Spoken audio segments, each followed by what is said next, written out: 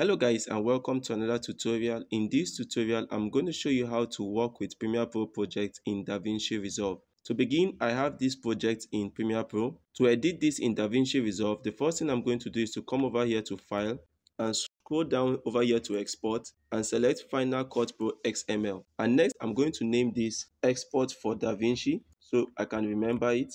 And select the location where you want it. So I want it over desktop and I want it over the export folder over here and hit save. The next thing you need to do is to launch Davinci Resolve and come over here and select new project and give this a name. I'm going to probably call this Premiere Export and hit create. The next thing I'm going to do is to come over here to file and scroll down here to import and select timeline. And I'm going to select that XML file which is export for Davinci and hit import. And I'm going to give this a name. I'm going to call this Premiere Pro Export 3 and hit OK.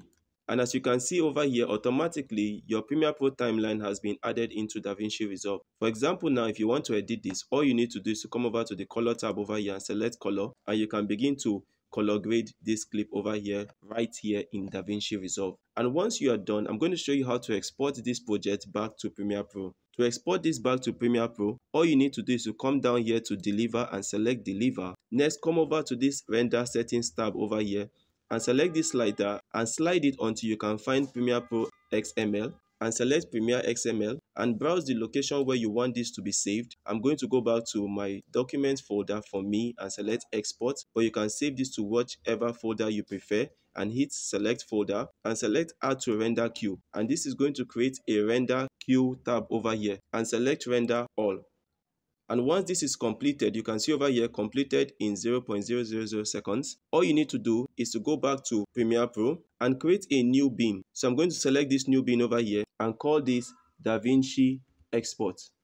I'm going to double tap on this tab to open the folder over here. Next thing I'm going to do is to come over to File and scroll down and select Import. So I'm going to go to my documents and go over to Export. So I'm going to select the Premiere Pro Export 3 timeline over here and hit open. And as you can see, they have been imported. All you need to do is to come over to this sequence over here and double tap on this sequence, and you can see that it has been imported back to Premiere Pro. And that's it guys on how to work with Premiere Pro project in Davinci Resolve. Thank you for watching and see you in my next tutorial tomorrow.